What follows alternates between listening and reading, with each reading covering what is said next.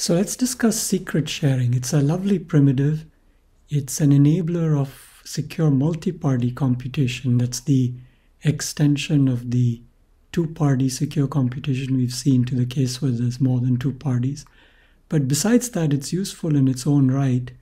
And I think, in fact, its potential as a tool of direct use is underexploited at the moment. So when we discuss a secret sharing scheme, we'll usually parameterize it by integers t and n and talk of tn secret sharing. It's not the only type, but it's the most common, and it's what's called threshold secret sharing. What a scheme for that allows one to do is we start with one entity called a dealer who has a secret S, a string or a number or something like that. And the dealer splits this into shares. These objects called shares have the following property. If you have any t plus one of them out of the n, there is a way for you to recover the original secret S. But if you have anything less than that, meaning you have some t shares or less than that, you won't learn any information about the secret. So effectively it provides privacy until enough shares are collected, at which point the secret is recoverable. Let's cast it as a cryptographic primitive by giving some syntax. So a TN secret sharing scheme for us will be a pair of algorithms, and they're called share and recover. You run share, or the dealer runs share, on input the secret that it wants to share, and it's a randomized algorithm, and it'll output a list of n objects that are called the shares. We write each object as a pair of this form, where the first component is the index or name of the player who is receiving the share, in order to emphasize that we like, as a kind of default, to put the name of the player in the share itself. Now, at recovery time, some subset of the players, as given by this set R, which is a subset of the 1 through n, want to recover the secret, and they provide their shares. This is the shares of all these players in R. And the deterministic recovery algorithm will then tell them how to get back the secret. What it actually returns is a string, or even it might reject, but we have a correctness condition that tells us that under certain conditions it will recover the secret. And those conditions pertain to the parameter t here, saying that it happens whenever this set has at least t plus 1 members. If we want to write that more precisely, generate the shares of an arbitrary secret in this way, take an arbitrary subset of players of size at least t plus 1, run recover on that set of players and their shares, and you will in fact get back the underlying secret. Now, as with many of our other schemes, there will be often an underlying message space, meaning secrets will be drawn from some subset of the set of all possible strings, and that factors into the correctness condition. We now turn to formalizing the privacy requirement, and we can do that with the kind of language we've used before, which is games, even though historically in the context of secret sharing, that's an unusual way to be formalizing privacy. So having fixed our secret sharing scheme, we define a game, which we simply call IND for indistinguishability. The initialize procedure picks our random challenge bit. And then, as usual, there's a left or right procedure. What the adversary calls it with is two secrets, S0 and S1, of the same length. But it also supplies a set of players which must have size t. We could allow less than t, but without loss of generality, exactly t. And we think of these as the corrupted or bad players. So what does the game do?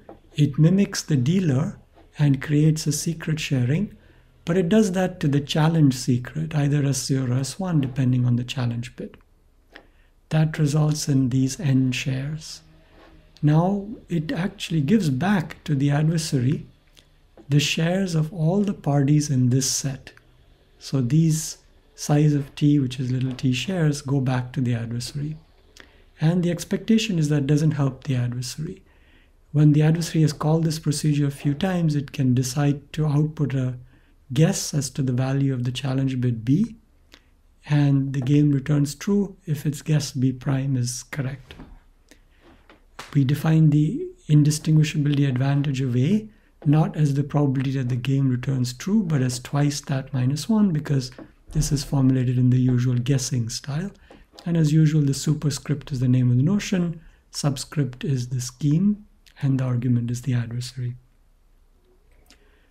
So a little more informally, what IND privacy says is that even if you know up to t out of the n shares of a secret, that doesn't tell you anything useful about the original secret.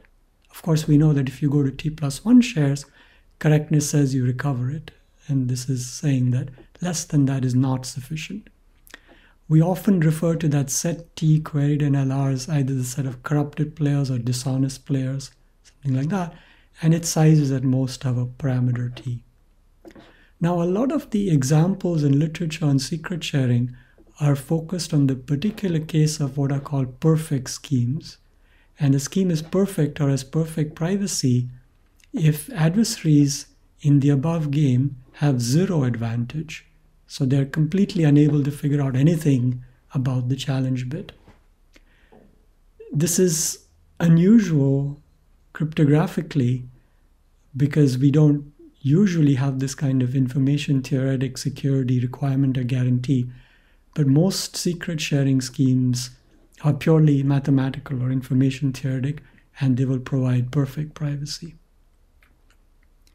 So let's now give a couple of examples. So it turns out it's quite simple to give a secret sharing case scheme for the case where t, the number of bad parties, is n minus 1. What this means is that you need all n parties to get together to recover. T plus 1 equals n. But even if everything except one party get together, they will fail to compromise privacy. It's useful to parameterize the scheme by a group because we'll want in the end to look at it over various groups. So we fix a commutative group. We'll denote the group operation now by addition, not multiplication. And the inverse will now be denoted by subtraction. And that reflects the most common example, which is integers mod m, but the operation would be addition modulo m. Another example of such a group is the strings of length m with the addition being bitwise XOR. How do we create the shares of a secret G? We create them so that this equation is true. We want the secret to be the sum of the n shares. The sum is taken over the group, so if you're in Z mod m, implicitly there's a mod m being performed here. But also, the shares are random subject to this condition being true. That's for the privacy. How would we perform recovery? Quite simply, the equation tells us how to do it. If I give you all the shares, which is what happens when we are talking about t equals n minus 1, recovery means you have t plus 1 equals n shares. You just use this equation to recover S. What about privacy? Well, having picked the shares at random subject to this condition is effectively saying that if I give you all but one of them, you actually learn nothing about the secret because that last share is the thing you need to really put things together. So let's detail that a little by casting the scheme in our syntax. So again, we fix our commutative group when plus or minus are its operations, and now we define the secret sharing scheme via algorithms. The sharing algorithm takes input a secret, and the message space for that secret is the group, so we can share group elements. What it needs to do is to generate n shares, S1 through Sn, whose sum, remember, is the secret. And the way it'll do that specifically is it'll pick the first n minus 1 of them at random from the group, and solve for the last one. So this setting Sn like this ensures that S is the sum of all the S sub i's. And that's the set of shares now returned. What about recover?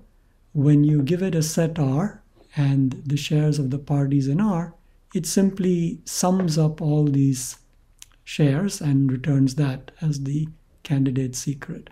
So if you want to write it algorithmically, let S be 0. This is an additive group, so we'll denote the identity element by 0. And then one by one, just keep adding in the shares in here. All right, so our claim is that this is an n-1 n perfect secret sharing scheme. We won't formally prove that, but just informally, correctness means we're concerned with t plus 1, which is n shares, and we want to say that from those you recover the secret. So we're really just looking at this algorithm where R is the set of all the players. And indeed, if that's the case, then from this equation, we see that this recovers the original secret.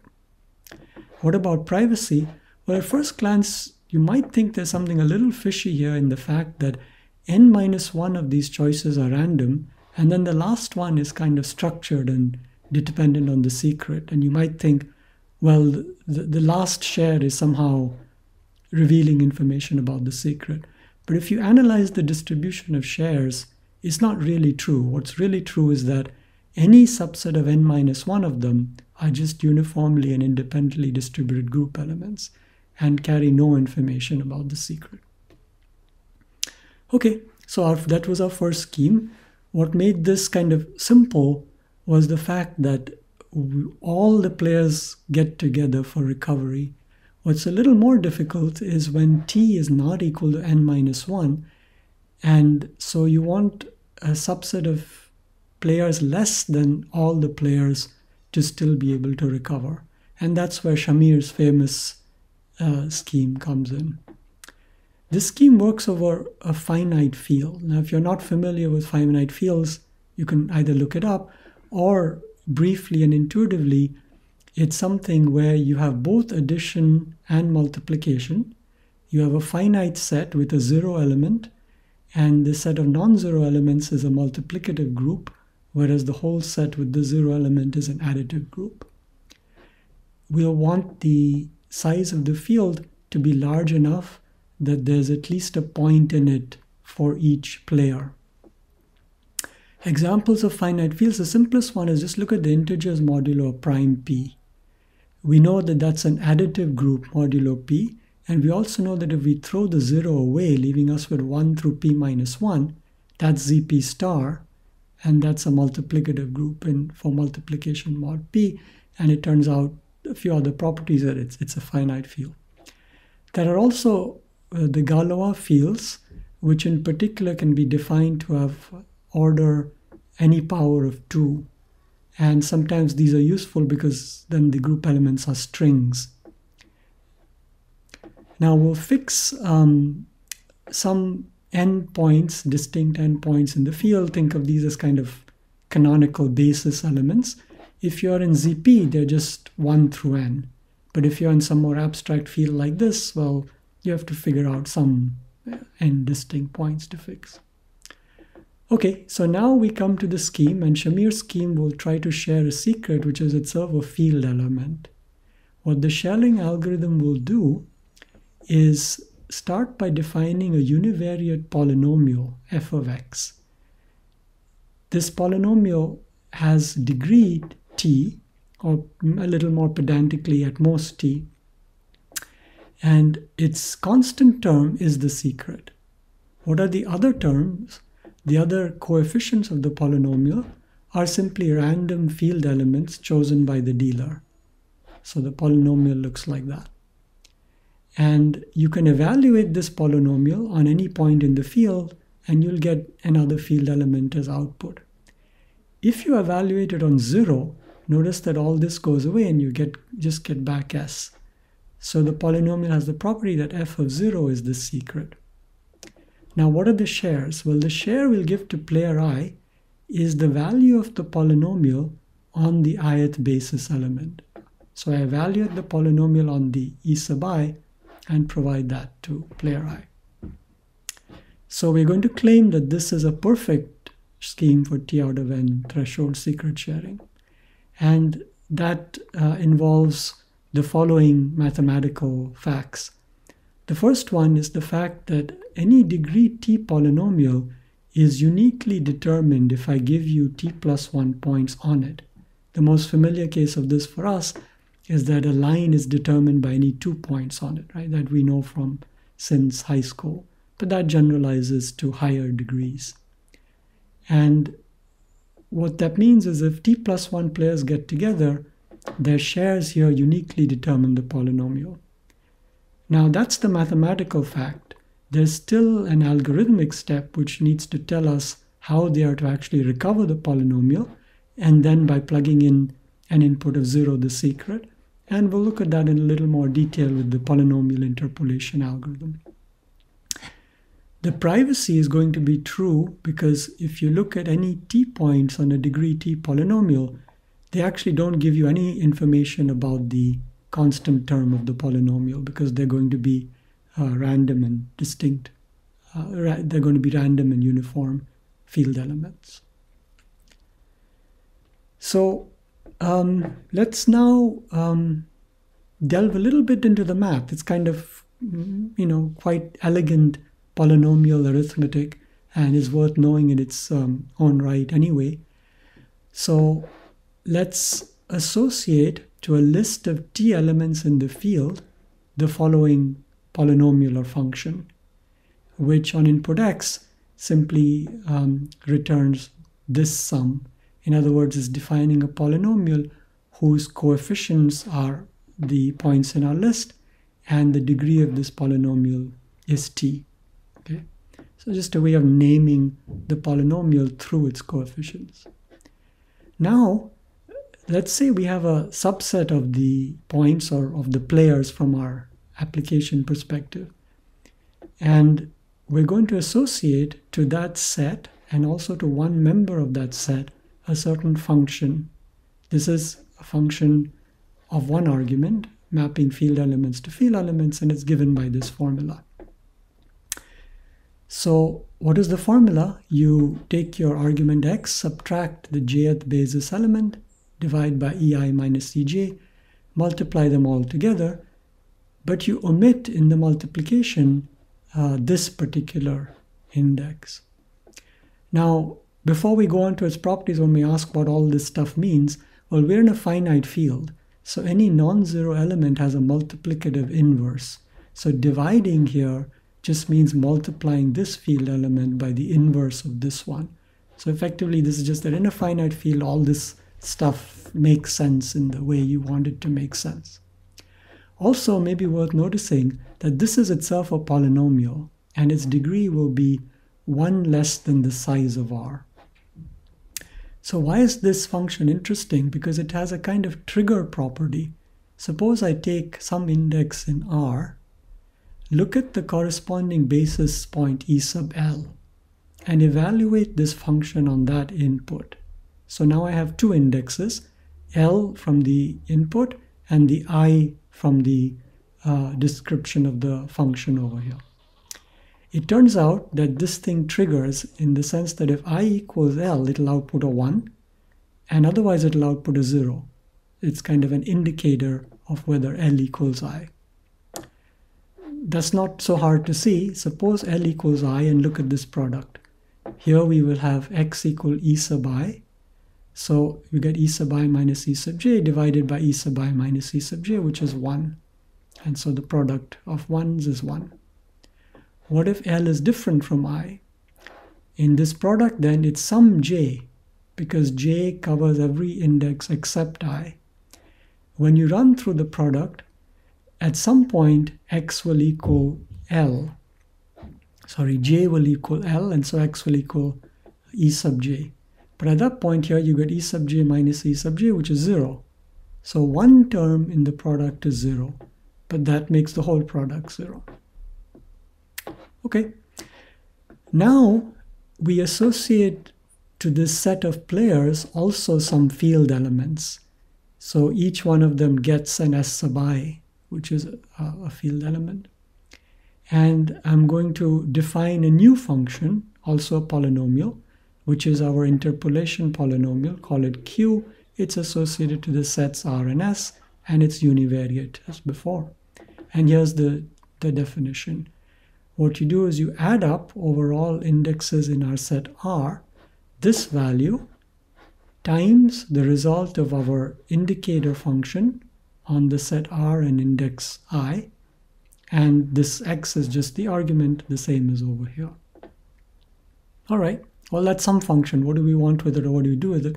We might notice to start with that it's a polynomial of degree at the size of R minus 1, because that's what the degree of these are.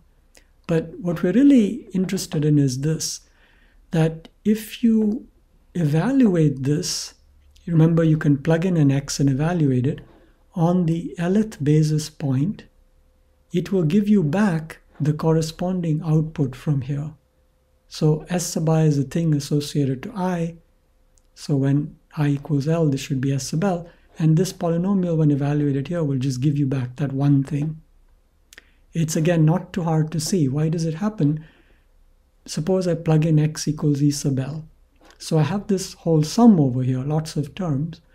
But the fact is, looking at these functions, they will be 1 when L equals I, and otherwise just 0. So in fact, this sum is only one non-zero term, and that's the nth term. And at that term, this is 1, and so I just get S sub L as output. All right. So that sort of math, which may be a little tedious to wade through the notation, but it's in the end fairly simple. And this is the result associated to it. The mathematical fact, again, is that a degree t polynomial is uniquely determined by t plus 1 points on it.